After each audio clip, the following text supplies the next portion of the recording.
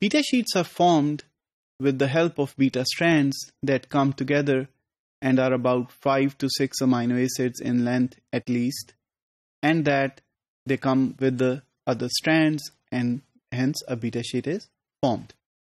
So what are the other possible structures which these beta strands can give rise to? So we're going to look at two of them, that is the beta barrels and the beta sandwiches.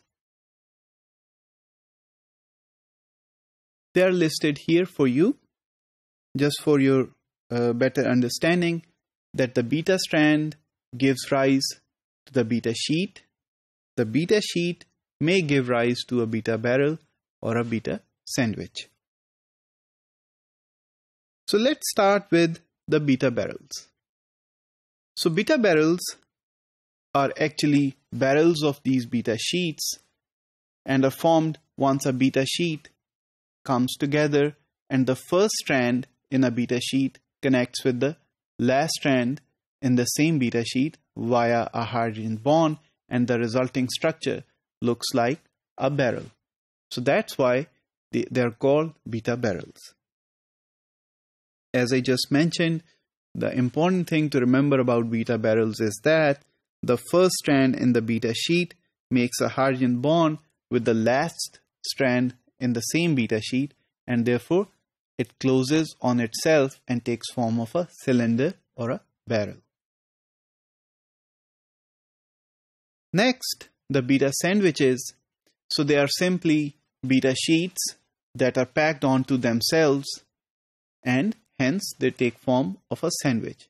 It's just like you have a bed sheet at your home and you can fold it, and therefore it gives rise to a sandwich-like structure. Same is the case with beta sheets. So if you fold them on top of itself, then a beta sandwich is formed.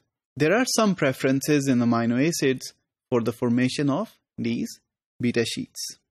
So here they are listed, and as you can see, amino acids like valine, isoleucine, and so on, they have a very high preference for strand formation, because preference for strand formation is the same as the preference for a beta sheets formation, and you can see that it's much bigger as compared to the turns or the helices. So therefore, we consider these amino acids to be beta sheet formers. And if you are given a sequence, a protein sequence, and you have several of these amino acids occurring in that sequence, then you can guess that maybe this protein folds into a beta sheet. So in conclusion, the important take-home message is that the beta sheets are formed by hydrogen bonding between 5 to 10 consecutive amino acids, along with 5 to 10 amino acids down the amino acid sequence. So if you have the entire peptide chain, then 5 to 10 amino acids from one portion, they make hydrogen bonds with 5 to 10 amino acids from another portion in the protein backbone. This will lead to the formation of a beta sheet. And that the beta strands may be adjacent.